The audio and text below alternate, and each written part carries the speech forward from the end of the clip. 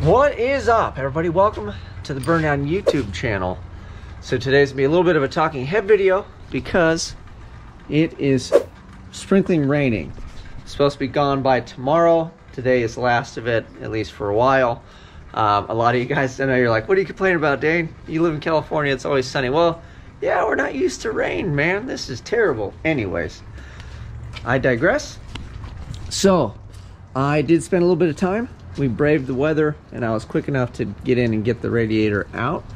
So, I might as well show you guys that real quick, show you what it looks like. So, cooler's in place. Here's the motor. Yeah, we don't ever really see the front of this because it's always blocked by a big old Mamma Jamma radiator. But yeah, that's essentially what she looks like. That's the inside. Look at that, War Performance solid body. Shout out to my boys over at War. And they were awesome enough to sponsor me with that bread box intake as well. So thank you very much, guys. Trailblazer SS on that thing, courtesy of War. So here is the original radiator I got. So if you look at the size of this and you look at the size of that, kind of doesn't really add up, honestly. This thing is for some form or fashion of a Mopar, and I got it because it fit width-wise. And they're like, oh, this is for a big block, and this is a Champion Cooling Systems radiator. However, I did not purchase it from Champion Cooling Systems directly because I didn't know. Like a lot of people that look for a Champion radiator, 9 times out of 10, you don't get directed directly to them. So follow the link that I have in the description if you want to get in touch directly with Champion Cooling Systems. That's who you want to deal with, and then you want to get your radiators through them directly. So I bought this before I had even met them or talked to them or anything. This is for like an A-body Mopar, I believe it was. The thing fits these fans killer. So this is the actual fan shroud for the Chevy Volt with the dual 12s. Just immaculate. So that thing bolts on and is rad, except we were a bit close. I had to shade this down because of width. So that is the pump getting into that, the water pump on the LS. So that guy over there is the new replacement with this new hotness. So this essentially is the same width. Let me grab my tape measure. Oh, the core on this thing too, this is 17.5 roughly by 26, I want to say. Let me stretch this guy out over here. The old one-handed tape measure, huh? Yeah, so we're about 26, a little over, right? On the core itself, so this is the core portion. This guy is much bigger. We are looking at a core of 24. That's not even counting the tank. That's just that portion. By, bam! Look at that. A little under 26. So technically, we're a little more narrow. Now we have all of this stuff, and they asked me, they're like, "Oh, you need me to take that off?" Heck no, we're going to use this stuff to mount things like said fan here. So another interesting fun fact. Let's see where we are overall. I mean, we grew quite a bit, I think, overall. Yeah, we're only barely over 22 to the top of that.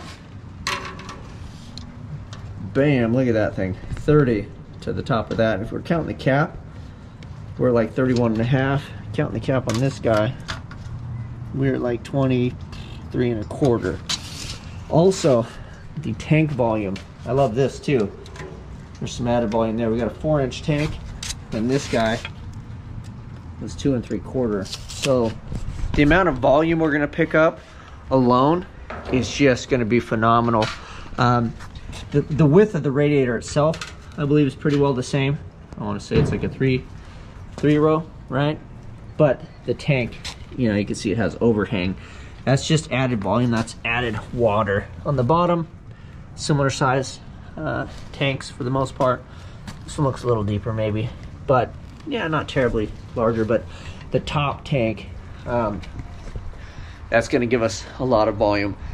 And again, the surface area and the volume of the water are basically how it cools the motor. So, well, also the airflow. That's where this guy comes into play. So when you're just cruising down the road, all of this is going to take care of you, or it should if it's properly sized.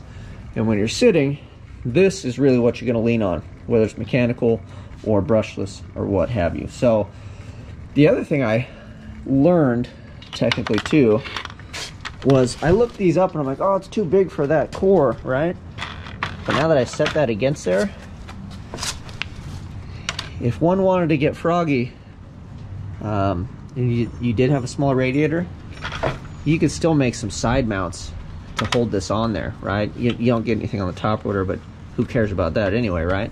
So technically I could have just went straight for this bad boy, although it gets into the center section. So we have our work cut out for us. I'll turn the camera off and measure a bunch. I just want to show you guys. Let me set up a little side by side so you guys can see exactly the difference. But this thing is a monster. This new Champion Cooling Systems radiator.